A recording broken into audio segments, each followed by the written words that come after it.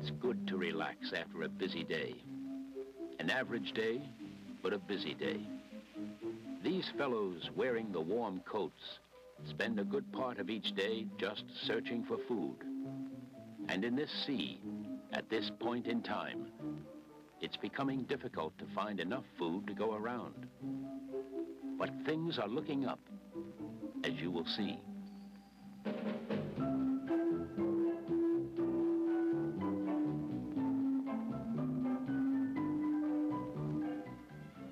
Amchitka Island, the fourth large island from the far end of the craggy Aleutian chain, about 1,400 miles southwest of Anchorage, Alaska.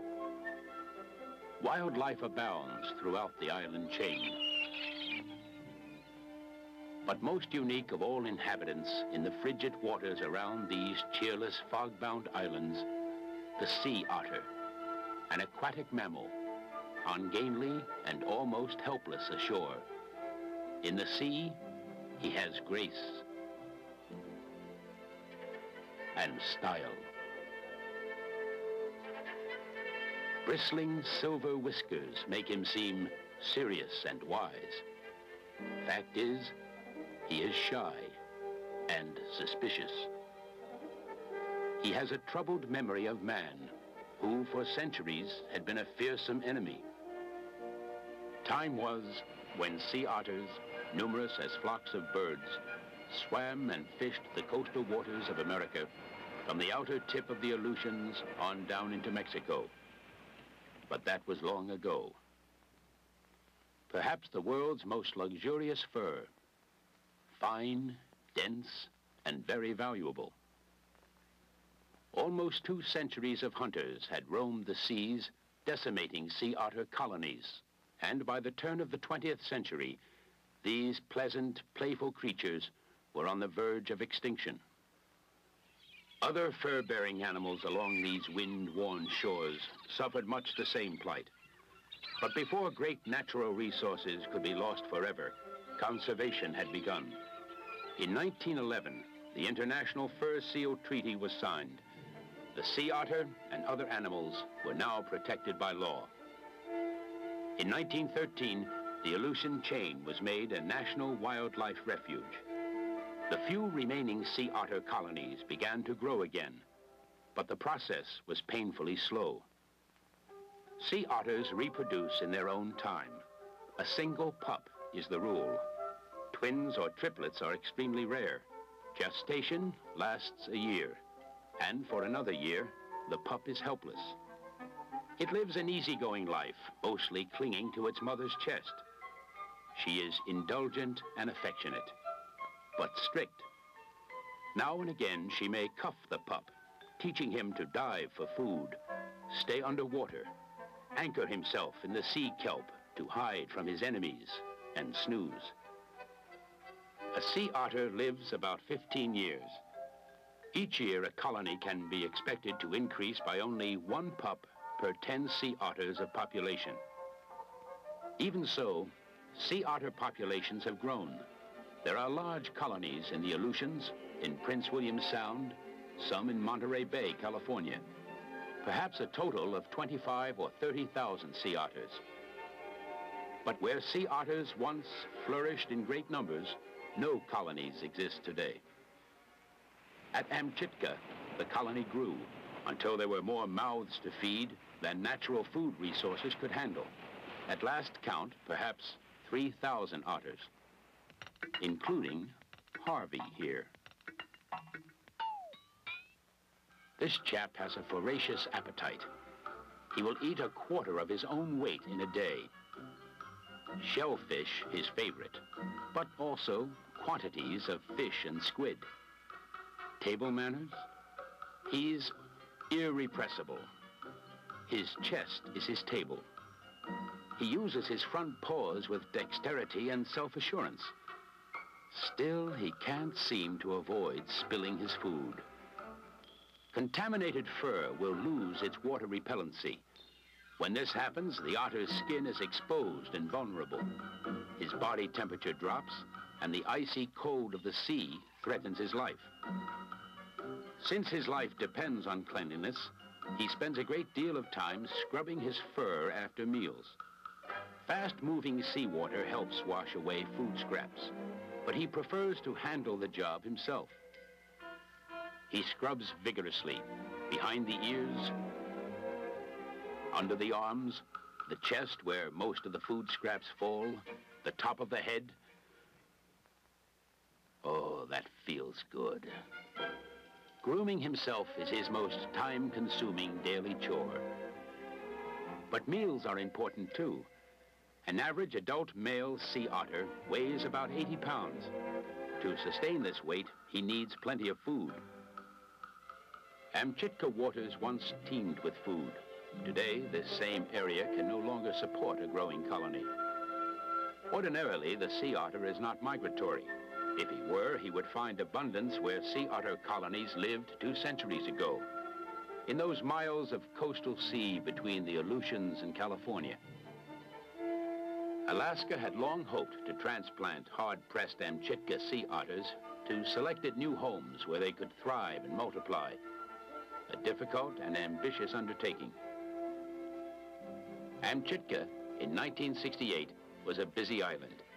The United States Atomic Energy Commission was engaged in a program to develop the island as a remote supplementary site for underground nuclear tests. There was equipment and ground transportation. There were facilities and quarters that might accommodate Alaska's transplant team. And there were C-130 aircraft on regular schedules, arriving fully loaded with equipment and supplies, and very often departing with no cargoes assigned for return flights. Operation Sea Otter Transplant could get underway, and with the AEC on hand and ready to help, on a scale not otherwise possible. A cooperative conservation effort. The United States Department of the Interior, the state of Alaska, and the United States Atomic Energy Commission working as a team. Aleut fishermen, skilled and weather-hardened, had arrived on Amchitka in July 1968. Their supervisor, a marine biologist from the Alaska State Department of Fish and Game.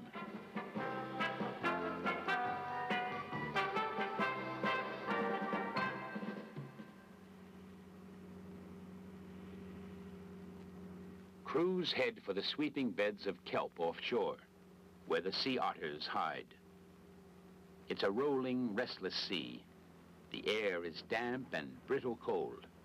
But these men are hardy descendants of Aleuts, who hunted these same waters many years ago.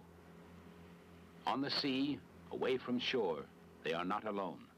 Here and there, a dark, whiskered head.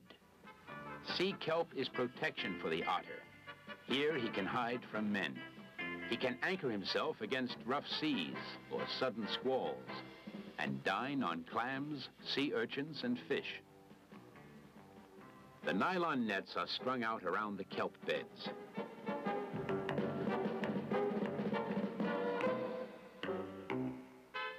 If a fellow is curious or careless, he'll find his way into a net.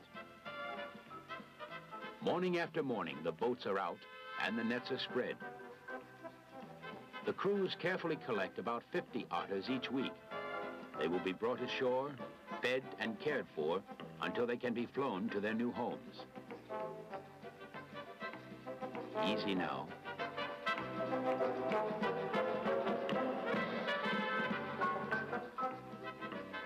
Into the holding tank. That's more like it. There are 4 large holding tanks. For cleanliness, fresh seawater is pumped continuously into the tanks as unclean water is flushed out. Each tank holds 10 to 15 sea otters. Harvey hasn't changed a bit. The service is good. And the menu is good. Squid, shrimp, crab. During this phase of the transplant operation, our friends consumed a total of 10,000 pounds of food. 50 or 60 otters are just enough for one transplant.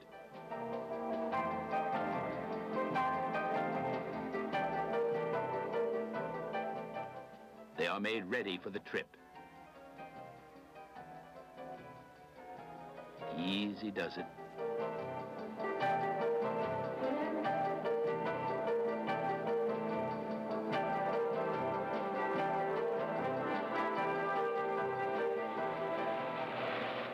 The C-130 cargo aircraft can accommodate 60 sea otters.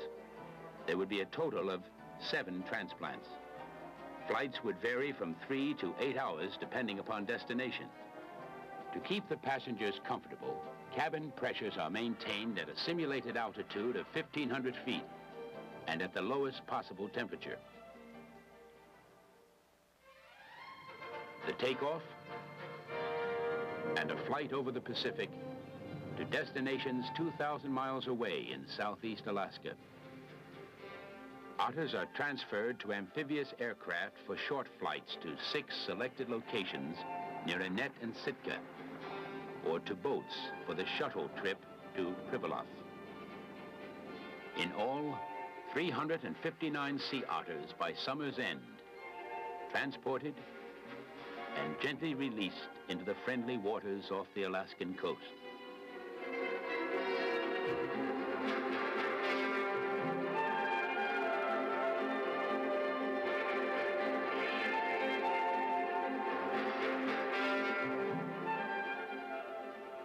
After the brief humiliation of captivity, they are pleased with their new freedom. They are healthy, unruffled by the flight from Amchitka, hungry as usual, and still have a sense of humor. This story has a happy ending. Otters have lived in these seas before. More than 100 years have passed, and hopefully they will live and thrive here again. It will take time, and there is still some danger. Seen through a gun sight, an otter is an easy target from the shore close by. A part of the happy ending is up to us. Nature will see to the rest. Unmolested, these few transplanted sea otters will reproduce and in time become substantial colonies, a rich legacy for generations to come. Right now, they are happy in new homes. They have been rudely moved, but they will adjust. As before, they will search out the food they need. They will keep their coats clean and warm. They will play and amuse each other, even as you and I. Right, Harvey?